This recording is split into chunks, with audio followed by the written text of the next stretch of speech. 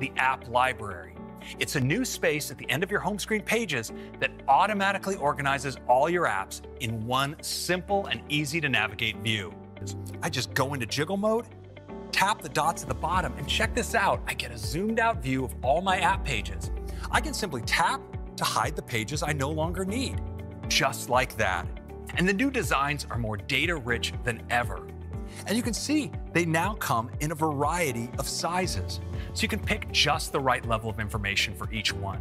By letting you pin them at the top of your list so you can always get to them. And you can see messages as they come in with a beautiful animation on the pin. When I swipe to go home, the video automatically goes into picture-in-picture right over the home screen. If you say, open Safari, Siri pops up at the bottom of the screen and instantly launches the app. Or if you ask for information, like the weather, results appear at the top of the screen, just like a notification. We're introducing a new app called Translate. You can translate your text and voice between any combination of these 11 languages. Our most requested, it's cycling. Allows users to ride their bike along bike lanes, paths, and roads. It's super simple. It uses NFC, and you just tap to unlock. They're even easier to share than a physical key. Copies don't involve trips to the dealership. And you can share from wherever you are with iMessage. Everything about app clips is designed for speed.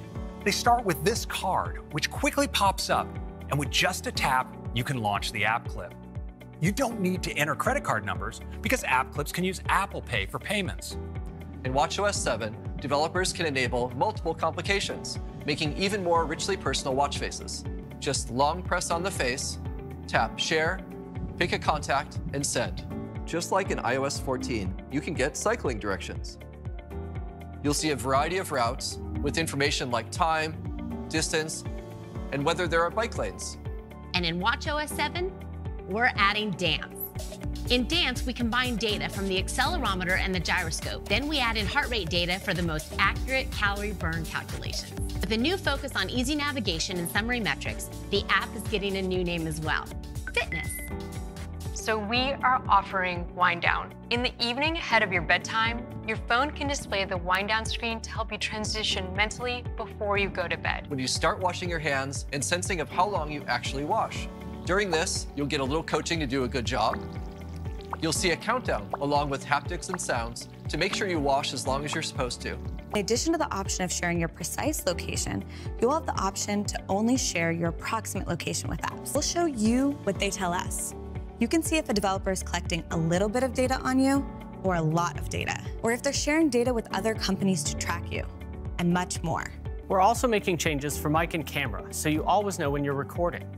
In addition to requiring your permission this year, we're adding more visibility for current or recent mic or camera use. So if an app uses either one, we'll indicate that in the status bar. We're going to make your workouts and everything you do on Apple TV even more productive by extending picture-in-picture across the entire Apple TV experience. And for even more fun, we're adding support for Xbox Elite 2 and Xbox Adaptive Controllers. Our goal was to bring even more clarity to the design of the software, while retaining the Mac's powerful capability and ease of use.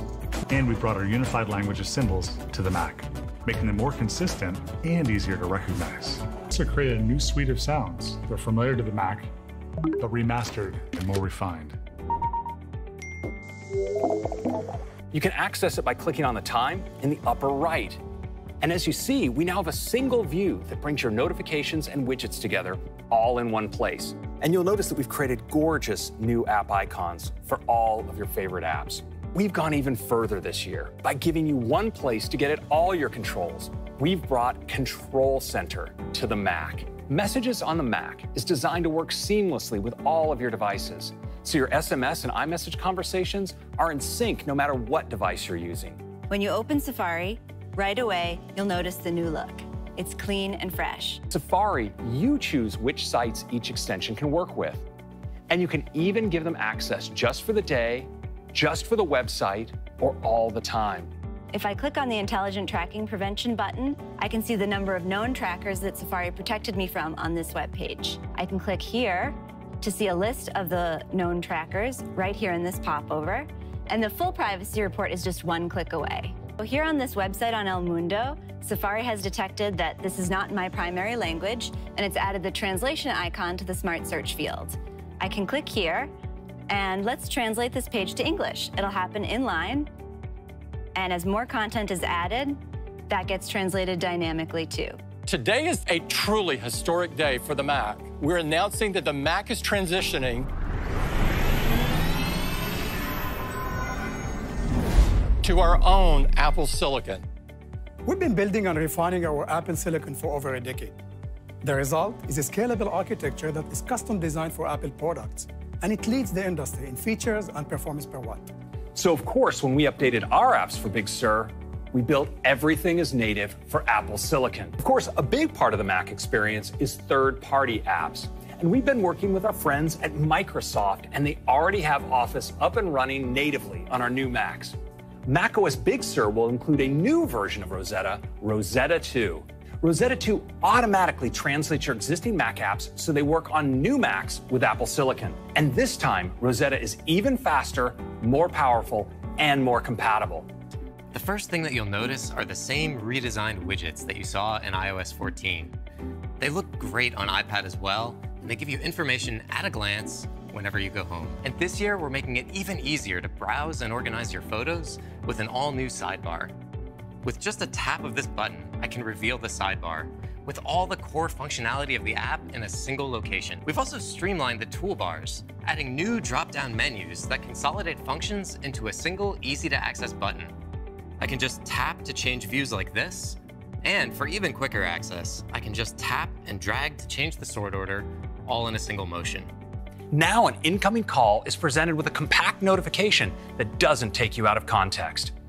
And you can simply tap to answer or flick it away to dismiss. So we've redesigned search with a new compact design. You can start a search from anywhere, like the home screen, or over any app. One of the great parts about taking notes with the Apple Pencil is that it really lets you work in a free-form way. I can just start writing anywhere. And it's not just about text. I can also express myself with drawings or shapes. In addition to shapes, we've also made huge improvements to our handwriting recognition. So now when I write, I can easily make a selection using the same gestures that I use for typed text. Using Scribble, I can just write directly into the text field. And it automatically gets converted to typed text. I'll use Scratch to delete lights, and then I can use Scribble to write new, and then light fixture in Chinese. You'll notice how Scribble recognizes both English and Chinese in the same line. AirPods will now seamlessly move between your devices without you having to manually switch them. Let's say you just finished listening to a podcast and you pick up your iPad to watch a show. AirPods will magically switch over. We also have an exciting new feature coming to AirPods Pro, spatial audio.